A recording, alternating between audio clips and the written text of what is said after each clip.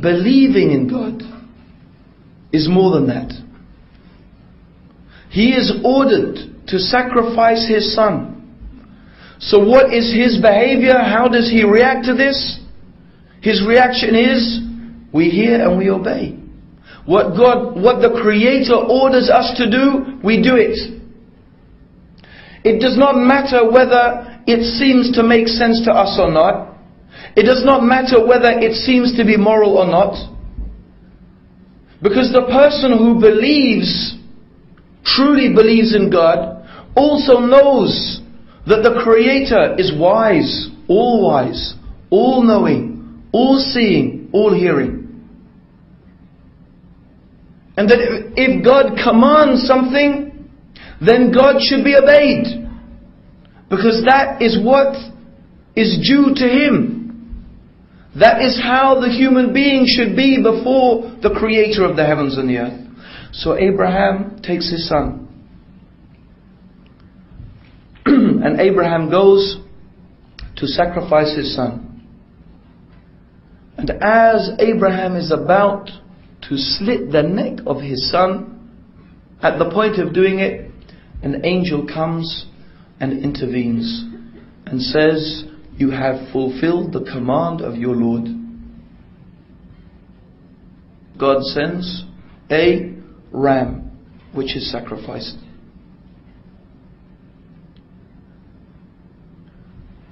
What this tells us about Abraham is that his relationship to God, his relationship with the Creator of the heavens and the earth, was one of obedience and subservience. That when God commanded Abraham to do something, he submitted himself to God. Although we do not know the religion and the name of the religion of Abraham, we could look and understand by looking at his life that he was someone who worshipped God alone, the one true God, the Creator, and he submitted to the commandments and to the will of God. Therefore, it would be accurate to say that his religion was submission to God.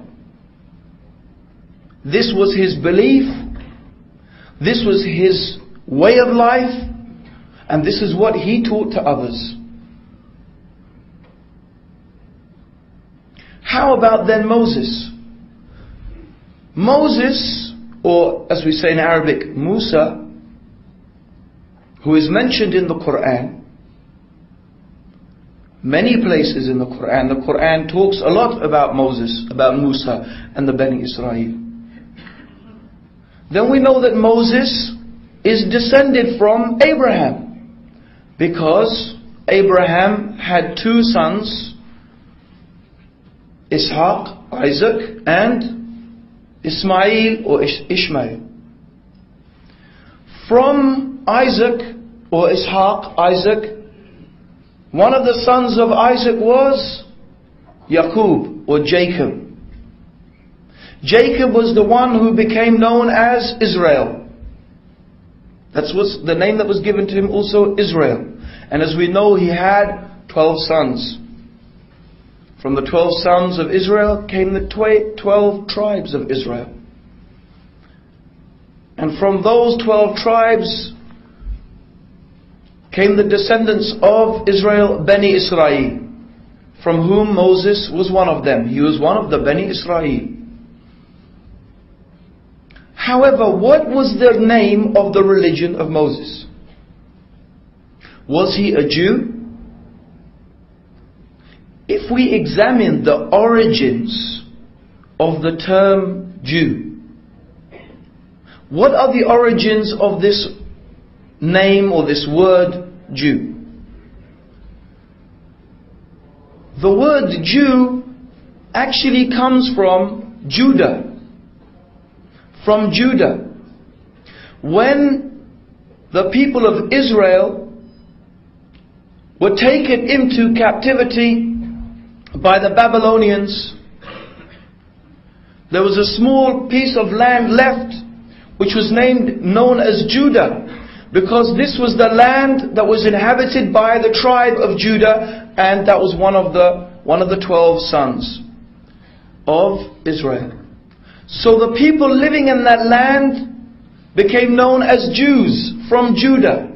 But this is something that took place many centuries after the time of Moses. The term Jew did not exist in the time of Moses. So there is no way that you could say that Moses was a Jew, because the term Jew did not exist. But Moses had a religion which he taught, which he believed in, which he practiced, and which some of the people around him followed. So what was the name of that religion? Again, if we go to the Bible, we are at a loss to find the name of this religion. However, if again we follow the same methodology, what did Moses believe? And what did he teach? We find the same fundamental message as Abraham. Moses taught people to believe that there is one God who is unique, eternal, self-sufficient, who is the creator and the controller of all things. That there is nothing that can be likened unto God. That God is not like anything in this creation, and His representation cannot be made in any way from any created thing. No creature of the sea, no creature of the air, no human being in any way, shape or form resembles God. God is unique. He is the creator of all of these things. And it is to this God, this creator of all things, that the worship should be directed. Prayer, sacrifice, charity, and indeed obedience. Because one of the things we find it is clear from the religion of Moses is that there is a comprehensive set of guidance, of laws, of rules and regulations by which and through which the true believers in God must adhere to and must obey. That salvation and success in this life and the life to come is through believing in God and worshipping Him alone, and by submitting oneself to the divinely revealed commandments of God. So therefore we find, just as Abraham was someone who worshipped God alone and submitted to the commands of God,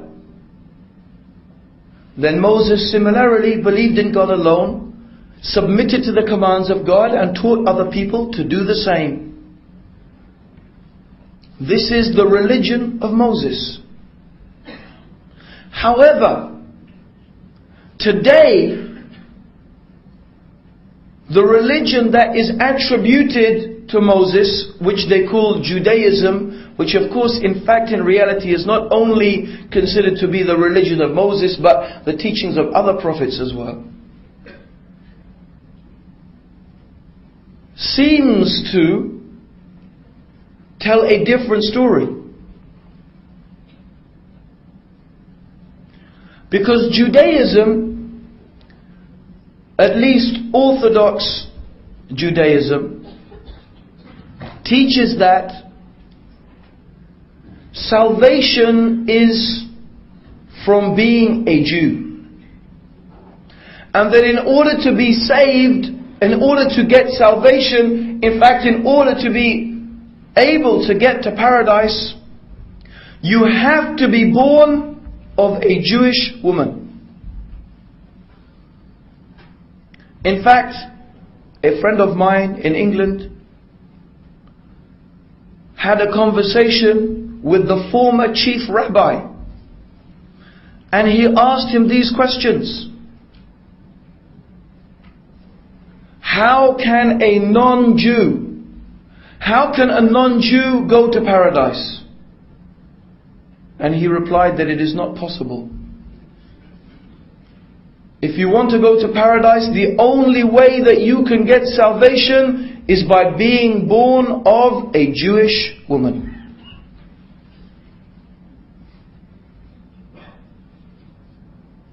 And that the rest of humanity must go to hell. And this has developed into a religion that teaches that salvation therefore is by right of birth, not due to one's obedience and submission to God. Although they may acknowledge that a Jew, meaning someone who is born of a Jewish woman, who is sinful, may be punished for their sins, but eventually they will go to paradise. And that paradise is for them.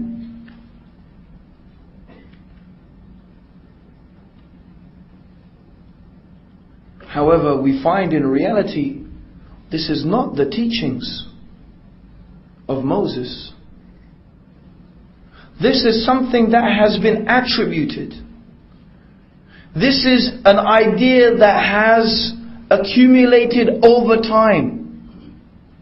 That the original teachings and the original pure monotheistic religion of Moses, that one should worship God alone and submit to Him, and that is the way to salvation, has been changed and corrupted into a type of nationalist or a type of racist religion.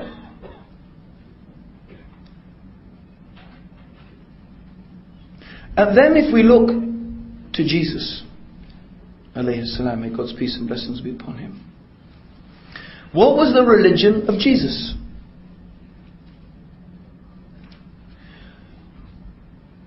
If we look to the religion that is today called Christianity, now that is the religion that is attributed to Jesus, we find quite a different story. In fact, it is one of the perplexing things for someone who is searching for truth, that when we look in the Bible, we find that whether it is Abraham, Moses, or any other of the prophets that we find a consistent type of message. A consistent message that there is one God who is the creator and the Lord over things, that God has no likeness and no similitude, and that one should submit to His commandments, obey His laws, and that this is the way to salvation.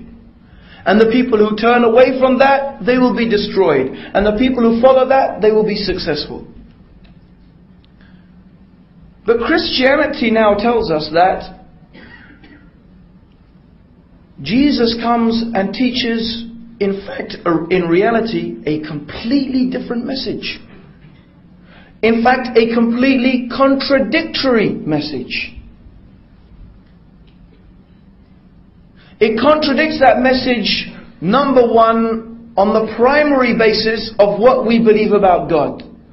Because in Christianity we are told that the Creator became created.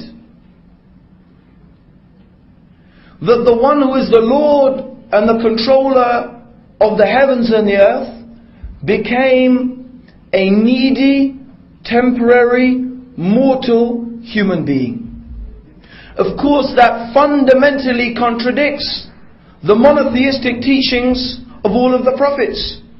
In fact, the extraordinary thing is that you can go into the Old Testament and you can find clear statements, for example, in the book of Job.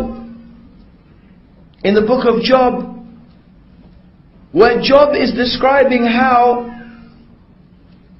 God will take a king, and this king, He will humiliate him and cause him to suffer at the hands of his enemies and cause him to be killed.